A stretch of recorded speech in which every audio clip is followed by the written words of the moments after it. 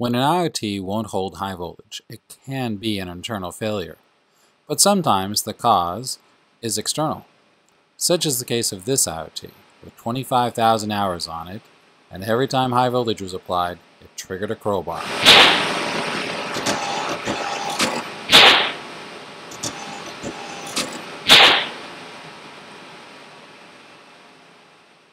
When the IOT was disassembled, the cause of the crowbars was found to be external.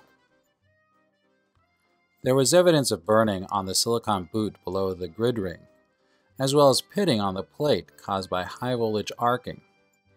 As bad as this looks, this is mostly superficial and can be easily cleaned up. Examination of the input cavity also showed signs of burning on the silicon boot, as well as pitting on the backside mounting area of the grid ring fingerstock. All of the silicon boots were cleaned with alcohol. The input cavity was tested to 40,000 volts using a high potter. On the IOT, the silicon boot was cleaned with alcohol, and the pitting on the plate was removed by using fine grit sandpaper. The IOT was then high-potted up to 36,000 volts, where its leakage was measured at 50 microamps. The initial arcing was determined to be caused by some type of contaminant on the silicon bellows, allowing an arc path to be developed between the fingerstock for the grid and the grounded plate of the tube.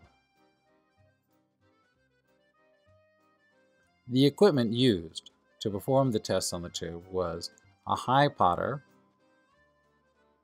a Tektronix RFM 300, a power meter, as well as a spectrum analyzer. After everything was cleaned and tested, the tube was reassembled. Here you can see the connections to the gun assembly before the input cavity is placed on top of it. And here is the complete IOT assembly, ready to be reconnected to the transmitter. After this, the tube ran normally and experienced no more high voltage problems.